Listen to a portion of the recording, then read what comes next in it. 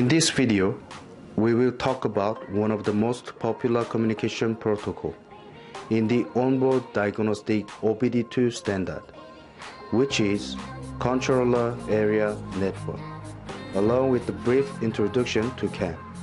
We are also going to take a look at some cool features of our G-Scan2.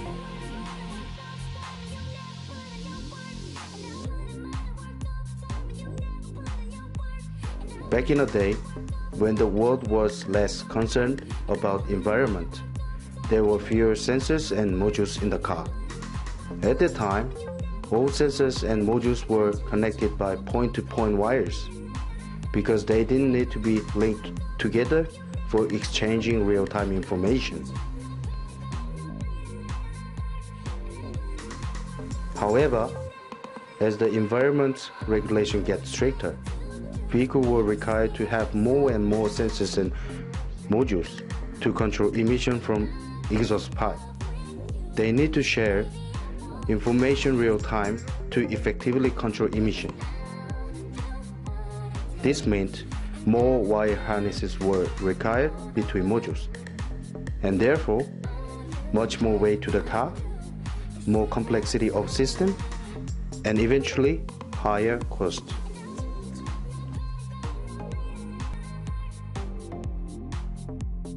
In order to optimize the efficiency of network, Bosch came up with a new protocol in 1985 called Controller Area Network.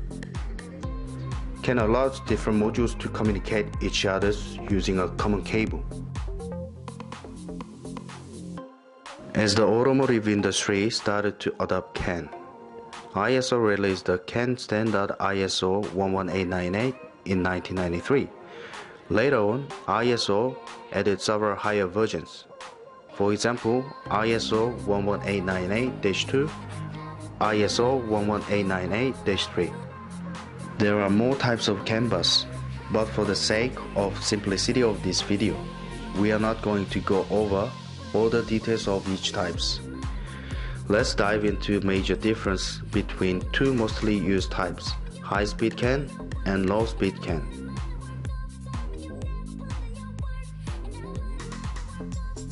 In automotive industry, high-speed CAN has been the most widely used protocol among others, due to its fast transfer rate and simplicity of wires between modules.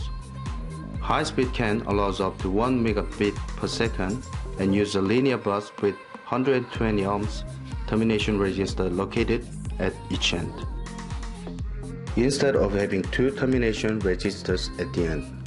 In low-speed CAN, termination resistors are located at each module, and its overall resistance is around 100 ohms due to the individual termination at modules. Low speed CAN allows the CAN-bus to communicate in case of wire failure.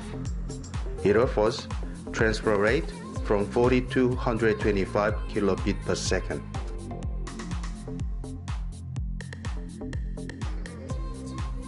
When there is a problem in CAN line, symptoms could be ranging from communication error between modules to completely no communication with a scan tool. You may diagnose it manually with a set of oscilloscopes, but probing onto cracked pins on OBD ports and analyzing graph can sometimes be cumbersome. But what if your scan tool can check the CAN line with just DLC cable connected?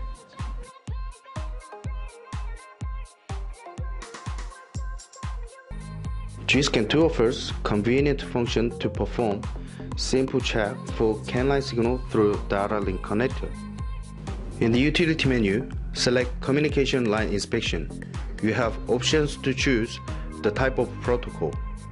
In this video, I'm going to demonstrate high-speed CAN. You need to set the key on position and connect DLC main cable and hit OK. On the left side, it displays high and low signal pin numbers. You may switch the pin location in setting. Default setting for high line is 6 and low line is 14. If can line is in properly working order, these indicators will blink. This is for fast check to see if there is CAN signal, but please keep in mind that it does not represent the correctness of the signals. What if I want to check the waveform of CAN signals? For further diagnosis, you can see live waveform of high and low CAN signal by selecting this waveform button. Up here represent CAN high signal and below represent CAN low signal. It displays voltages at cursor A and B and average voltages of entire waveform. G-Scan2 offers simple check of termination resistor value without manually probing your multimeter to OBD port. You can check the termination resistor of the CAN-bus with simply connecting the DLC cable.